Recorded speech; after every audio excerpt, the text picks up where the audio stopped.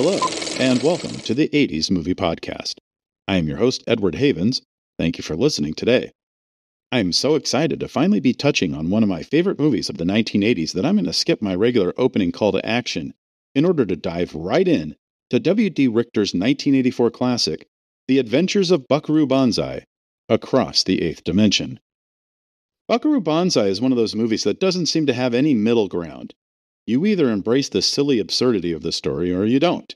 You either really, really love it or you really, really hate it. You either find it cute and charming and fun, or you get bored really quickly because it's pretty damn stupid when you think about it. And you're thinking about it a lot because you're just not into it. And either way is completely cool. I won't fault you if you don't like Buckaroo Banzai. But I'm presuming that if you're listening to this episode, you probably do, or you're curious enough to hear me talk about it. Our story begins in the early 1970s when Walter Richter, a screenwriter in Hollywood who was just starting to make a name for himself, became aware of a novel called Dirty Pictures from the Prom, written by a fellow Dartmouth College graduate, Earl Mac Rauch. Richter would write a fan letter to Rauch, which would become the start of a beautiful friendship. Like Richter, Rauch wanted to become a screenwriter in Hollywood, and Richter would tell Rauch that if he ever decided to make the move to Los Angeles, Richter would give him a hand. A few years later, Rauch would finally make the move, and Richter would introduce him to Irwin Winkler, the future Oscar-winning producer of Rocky, who would take a liking to the younger writer, fronting him rent money for 6 months so that he could concentrate on his writing. Rauch would have regular dinners with Richter and his wife and entertain them with stories about a character named Buckaroo Banzai he was considering writing a screenplay about. The couple loved the stories and would pay Rauch $1,500 to start developing a storyline for Buckaroo.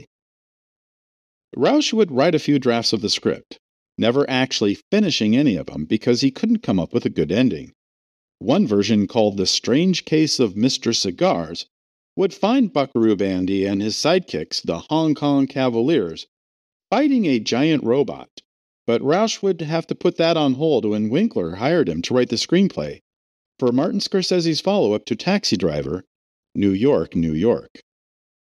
Once that assignment was completed, Rauch decided to forget the giant robot story, which also somehow involved a box of Adolf Hitler's cigars, and came up with a new idea, which Rauch would title Find the Jet Car, Said the President, a Buckaroo Banzai thriller.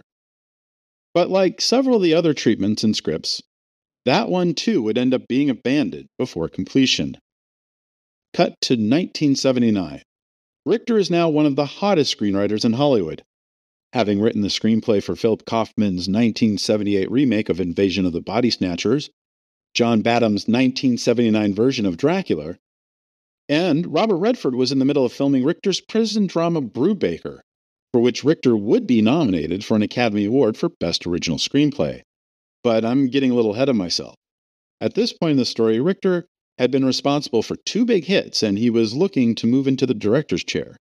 And he had a screenplay that he would take with him when he went to meet with producers. Earl Mac Rauch's The Adventures of Buckaroo Banzai, a sci-fi romantic action musical comedy about a guy who's a physicist, a neurosurgeon, a test pilot, and a rock star, who was recruited by a group of aliens called the Black Lectroids to help them defeat another group of aliens, the Red Lectroids, who are looking to leave Earth, on which they've been stranded since October of 1938, and return to their home planet, Planet 10, where the two factions have been at war for years. Most everyone in town would turn Richter down. But 2 men who wouldn't were Frank Marshall and Neil Canton. Today, you know Frank Marshall as the co-founder of Amblin Entertainment with his wife Kathleen Kennedy and some guy named Steven Spielberg, while Neil Canton would go on to produce the Back to the Future series. In 1980, the pair had each done some work in Hollywood, but they hadn't broken through just yet, and they loved the idea of a Buckaroo Banzai. It was crazy and funny, and if they played their cards right, could become the first movie in a series of adventures not unlike the James Bond series in England. In fact, Richter and Canton felt so in sync about working together, they would start their own production company and planned for Buckaroo Banzai to be their first production.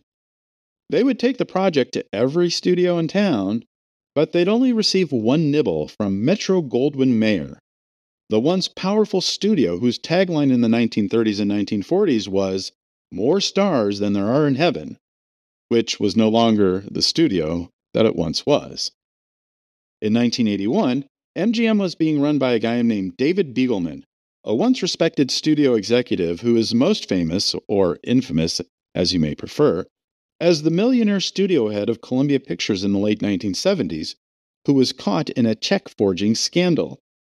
There's a great book about the whole incident if you want to learn more about it. It's called Indecent Exposure, written by David McClintock. It came out in 1982, so you might have to look for it at a used bookstore. Anyway, Richter and Canton had left something called a Buckaroo Banzai sampler with Begelman, which contained parts of no less than 5 different unfinished screenplays written by Rauch. Of the 5 stories, Begelman enjoyed reading the one called Lepers from Saturn, which featured Buckaroo Banzai fighting off a group of aliens from, you guessed it, Saturn, who were hiding right here on Earth, disguised as Earthlings. Begelman made a deal with the Banzai production team, and Rauch would get to work on completing the Lepers from Saturn screenplay. But, Hollywood being Hollywood, it would not be smooth sailing getting to the start of production. Shortly after Begelman and MGM made the deal to make the movie, the owners of MGM purchased United Artists. Trying to merge 2 companies into one, especially one that is literally printing money every 2 years with a new James Bond movie, would cause Begelman to lose grip of the financial scams he was running out of MGM. And in July of 1982, while Rauch was completing a new draft of the screenplay, David Begelman was fired from MGM UA. The new heads of MGM UA were not as enthusiastic about making Buckaroo Banzai as Begelman was, so they would put the project into turnaround.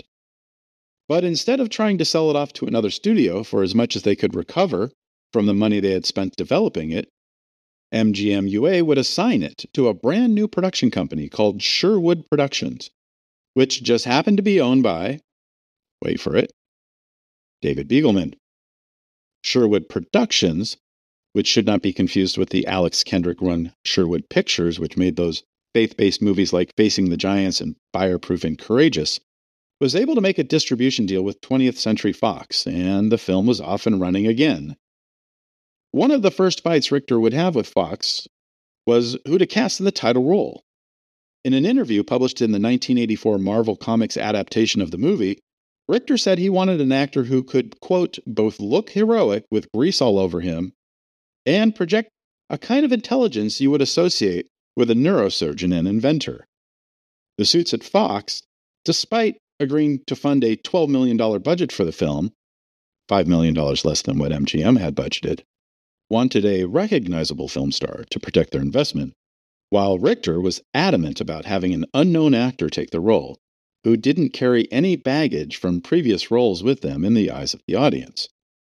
Richter would find his Banzai in Peter Weller, a little-known actor who at the time was best known as Diane Keaton's new boyfriend in Alan Parker's 1981 divorce drama, Shoot the Moon. Weller was worried about the film's potential campiness, but Richter would give Weller the whole history of Buckaroo Banzai, and that would sell the actor on the director and Rauch's earnestness for the character and the film. For the role of the film's main antagonist, Dr. Emilio Lizardo, the studio ironically wanted an unknown actor, while Rauch was writing the role with John Lithgow in mind. Lithgow, too, was uncertain about the tone of the film as it came across in the screenplay, but soon he would realize how much fun he was going to have playing a dual role, especially when one of the characters is an out-of-control maniac. During the time leading up to production, Richter and Lithgow would work on the character, including little touches like basing the way Lizardo talked on an Italian tailor the actor had met on the MGM lot years earlier. The remainder of the cast would feature a who's who of future stars and beloved actors, including Jonathan Banks, Ellen Barkin, Clancy Brown, Jamie Lee Curtis, Jeff Goldblum, Dan Hedaya, Christopher Lloyd, and Vincent Schiavelli. Wait, Jamie Lee Curtis? She's not in the movie, you say? True, but we're not at that part of the story yet. The movie would begin production in Los Angeles in early September of 1983, with most of the location shooting being shot in the suburb of Southgate, not 4 miles north from where I'm sitting right now as I record this episode. The film would also shoot in Brentwood and Torrance, and in the San Bernardino Mountains, the San Fernando Valley, and the Santa Monica Mountains, as well as 12 weeks on the lot at MGM Studios in Culver City. At first, David Beagleman would send Richter notes and demands for what he wanted to see done after watching each day's dailies, the raw footage from the previous day's shoot. But as the shoot went on and Richter pretty much ignored most of the suggestions, Beagleman would ghost the production. Richter was certain Beagleman had just given up on the film, and to test his theory, he would add a quick shot during a scene when Buckaroo and his Hong Kong Cavaliers try to stop Lizardo and his men from stealing an important piece of equipment called the oscillation overthruster that literally drives the entire plot of the film. In this new shot, Jeff Goldblum's character, nicknamed New Jersey, is following Pepe Cerna's Reno, Nevada through a complex maze that makes up the Banzai Institute. They come across a watermelon that is in a very large machine press. New Jersey asks Reno a question while they pass by. Why is there a watermelon there? I'll tell you later. When Richter received no notes from Beagleman or anyone else at Sherwood about this new scene, he knew nobody was paying attention to the film and that he could try and slip in anything he wanted. There wasn't a whole lot of problems with the production save one. About a third of the way through the shoot, the original director of photography, Jordan Cronenweth, would be fired off the film and replaced by Fred J. Cohenkamp. Cronenweth, who had shot such movies as Altered States and Blade Runner, was let go because he was shooting the film as if it was a movie like Altered States or Blade Runner, while Beagleman wanted the film to look more two-dimensional, more flat. But don't feel bad for Cronenweth. Jonathan Demme would hire him immediately to be the main cinematographer on his Talking Heads concert film, Stop Making Sense. Not that having Cohenkamp was a consolation prize. The man had won an Oscar for shooting The Towering Inferno, and he had also done the cinematography for Patton, Papillon, and one of my favorite movies from the earliest days of cable movie channels, Jonathan Kaplan's White Line Fever. After production ended in late November, Richter and his editing team quickly assembled his first cut of the film to show David Beagleman. And Beagleman only gave 2 notes. First, he didn't like the opening of the movie, which set up the death of Buckaroo's parents at the hands of the evil Hanoi Han. Thus, Jamie Lee Curtis, who played Buckaroo's mom in the prologue, was out of the film. Second, Beagleman didn't want the film to end on Buckaroo and Penny's kiss, so he asked for something else with the entirety of the cast to end with. But Beagleman wouldn't give the production any extra money, so Richter and Rauch would come up with something that equally confused and excited future fans of the movies. Shot in front of the Sepulveda Dam in the valley, the new shot would feature Weller, Barkin, Brown, Goldblum, and most of the Hong Kong Cavaliers in their main movie costumes just walking around for a few minutes as the end credits and the main theme play over the scene, with a title card before the start of the sequence that Buckaroo Banzai would be returning in a future episode called Buckaroo Banzai against the World Crime League. That movie never happened.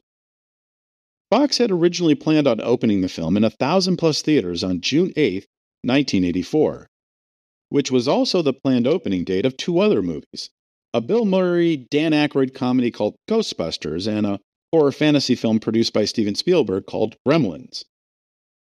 Fox would push the film back to an August 10th opening in the hopes that the expected early summer blockbusters like Indiana Jones and the Temple of Doom and Star Trek III: The Search for Spock were mostly played out, leaving room for something different like Buckaroo Banzai. But the summer of 1984 would be a record breaker, with 3 movies, Ghostbusters, Indiana Jones, and Gremlins, each topping $125 million in ticket sales, with surprise hits like The Karate Kid hitting $100 million, and Purple Rain grossing more than $70 million. This would cause a lot of movies that might have been successful in other years to be neglected this summer, including Cloak and Dagger with Henry Thomas and Dabney Coleman, The Last Starfighter, The Muppets Take Manhattan, and The Philadelphia Experiment. When Richter turned in his final cut, no one at Fox knew what to do with it. They would hire a team of publicists to promote the movie at sci-fi conventions, handing out Buckaroo Banzai headbands like the ones seen in the movie, which have since become coveted by fans of the film. There'd be some magazine advertisements, one trailer released to theaters in the hope that theater managers would program it in front of like-minded films, and the aforementioned Marvel Comics adaptation. But Fox would not spend any money advertising it on television. They would also downgrade the film's release, sending it out to only 236 theaters. The film would open in markets like Los Angeles and Seattle, but not New York City or San Francisco. In its first 3 days, the film would only gross $620,000. In its second week, the screen count fell 23%, while its grosses would drop to just $415,000. And after 3 weeks, Fox would pretty much pull the film from the remaining 80 theaters it was still playing in, with a cumulative gross of just $1.8 million. But to their credit, they weren't ready to give up on the film just yet. They would do some slight tinkering with the advertising materials, finally deciding on an ad that highlighted 8 things that filmgoers should know before seeing the film. And if you haven't seen the film yet, and I presume if you're listening to this episode, there's a good chance you have, but if you haven't, you should go ahead and skip ahead about 75 seconds because there's definitely things in here that are considered spoilers. Number 1. Aliens from Planet 10 are divided between red electroids and black electroids, the good guys. 2. Black electroids hate red electroids and may have to blow up our world to get rid of them. 3. Buckaroo Banzai stands between you, the president, his buddy, nuclear disaster, and having a nice day. 4. Buckaroo's sidekicks, the Hong Kong Cavaliers, are tougher than insert name of local professional football team here. For New York City, they would put tougher than the Jets. 5. Penny Pretty's twin sister was once Buckaroo's wife. 6. Lord John Wharfin, alias Dr. Lizardo, needs Buckaroo's oscillation overthruster to get back to the 8th dimension. 7. Orson Welles' 1938 War of the Worlds broadcast was not a hoax. And 8. If Buckaroo wins, we all win. If he doesn't... ... Way to give the entire movie away, Fox marketing team. But it kind of worked. On September 28th, Fox would send the movie out to another 58 theaters in markets like Chicago, St. Louis, and Washington, D.C., but still no New York City or San Francisco. The film would perform better, $211,000 from those 58 screens, its $3,633 per screen average being a full $1,000 higher than that first set of releases, which gave Fox hope that maybe, just maybe, they could pull this one out. But then they never really tried. They would add a few screens here and there, and the film would continue to perform decently, but they wouldn't give it any wider a release than the 200 or so 35mm prints that they had already printed up. The film would finally open in New York City on October 5th, 9 weeks after its first release, where it would gross a very respectable $167,000 from just 31 theaters. That's $5,400 per screen. Now, granted, New York City ticket prices were $5 at the time compared to $3.50 in Chicago, where the film also opened on October 5th and grossed a good $38,000 from 6 theaters. But again, Fox kind of just didn't have that much faith in the film breaking out after all this, and it would be out of theaters after 18 weeks and just $6.25 million in tickets sold. Over the next few years, the film would become something of a cult hit, including with me and my friends. Now, regular listeners of the show know that sometimes I struggle to remember where I saw a certain film for the first time, but not with Buckaroo Banzai. I remember absolutely the first time I saw it. I don't remember the specific date outside of it being in the fall. I was a senior in high school, but I didn't have a car. I had wrecked mine in a very bizarre accident on the first Friday of the school year where I somehow flew off a freeway on-ramp, jumped over the street running parallel to the freeway, and slammed into a redwood tree 14 feet above the ground before my car came smashing back down to earth. I don't remember anything about the accident. I do remember being at the Arco station down the street filling my tank up for the weekend. And then I remember waking up in the hospital, the top half of my head wrapped in gauze and bandages from the cuts and scrapes I received in the accident. But somehow, through whatever you want to call it, I didn't break any bones.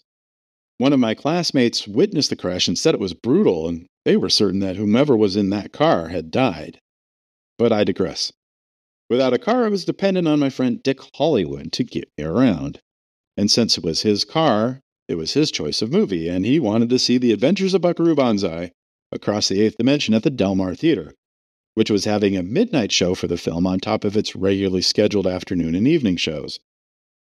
I don't remember what exact car he had, but it was one of those mid-70s beasts of a car like his Chevy Malibu that was at the center of Repo Man. So Dick and I stop at our friend Beach's house to pick him up because that was us, the three amigos, the three musketeers, the three stooges, me, Dick, and Beach. Dick parks the beast of a car a block or so away from the theater. Not because there wasn't any parking closer, because there was plenty of parking. Downtown Santa Cruz on a late Friday night in late fall, that's a ghost town. But we were parked where we were parked because it was not too bright, not too dark, a perfect place to blaze up a joint before heading to the theater to watch the movie.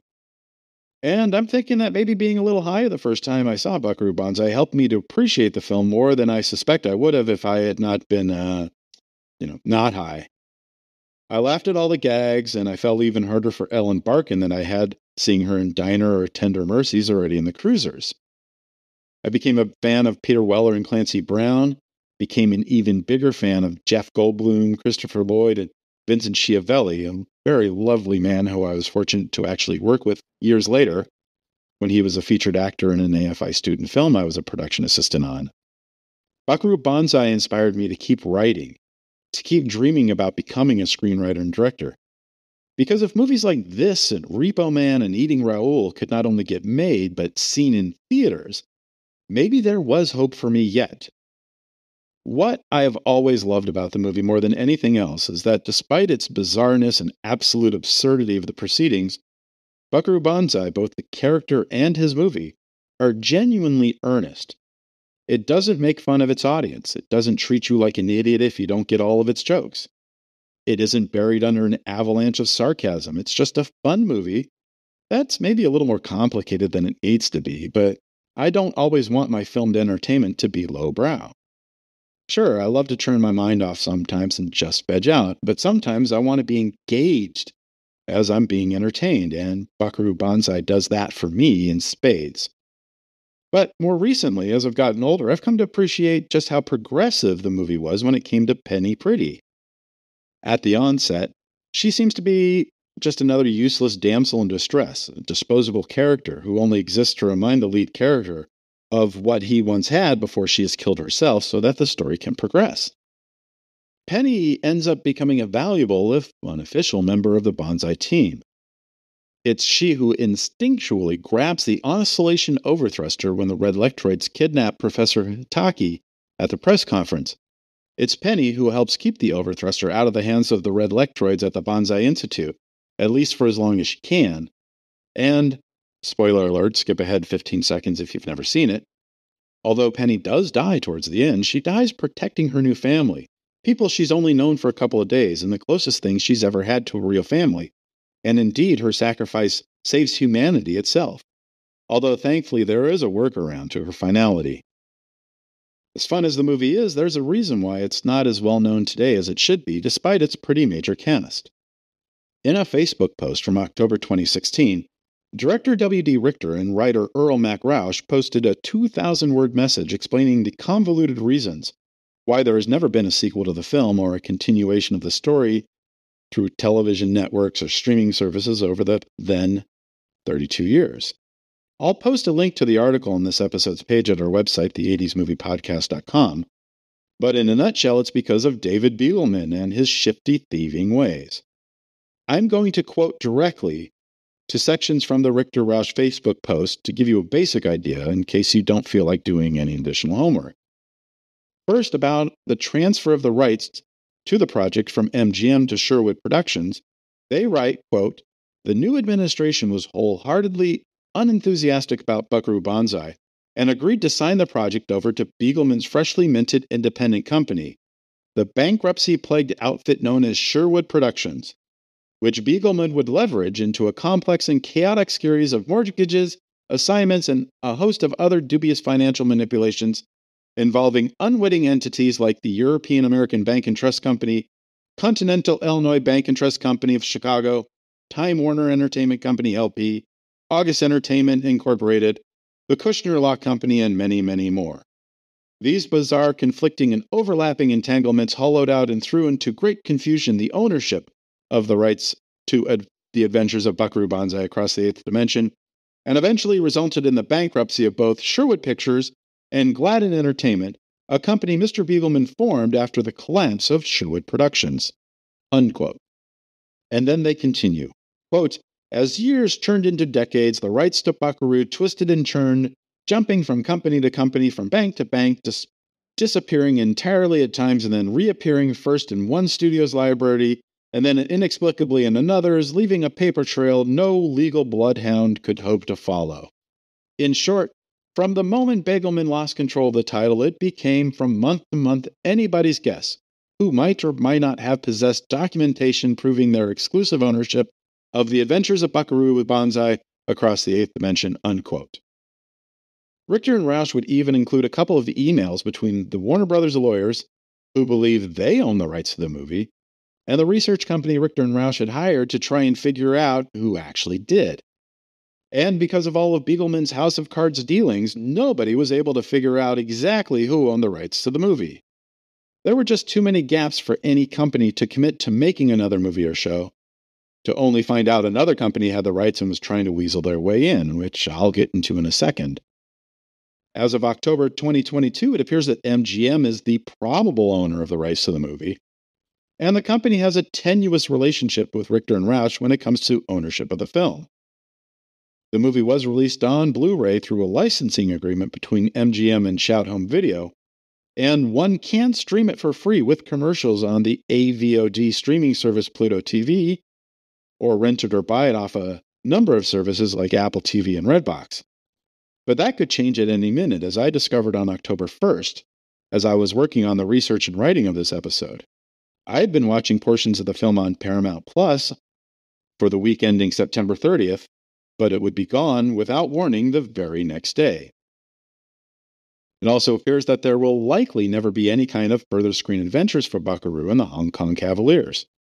There have been 2 books written by Earl Mac Rauch, the first in 1984 to tie into the film's release, and a second, The Adventures of Buckaroo Banzai Against the World Crime League et al., a compendium of evils, published in 2021, and there were several Banzai comic books also written by Earl Mac Rauch that were released between 2006 and 2009.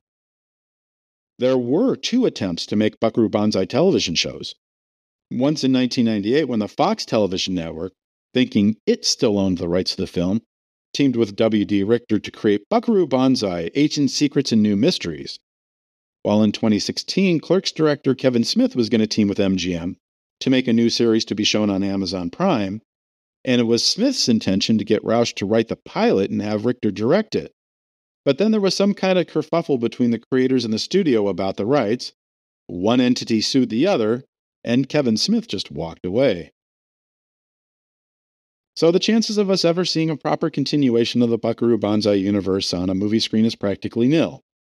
And that's a shame because there really was, and really still is, the benchmarks of a series of cinematic adaptations there. And Earl Mac Rauch has already created the blueprint. So there you have it. The Adventures of Buckaroo Banzai Across the Eighth Dimension. I hope you enjoyed our travels through time and space. Thank you for joining us. We'll talk again soon. Remember to visit this episode's page on our website, the80smoviepodcast.com, for extra materials about Buckaroo Banzai. The 80s Movie Podcast has been researched, written, narrated, and edited by Edward Havens for Idiosyncratic Entertainment. Thank you again. Good night.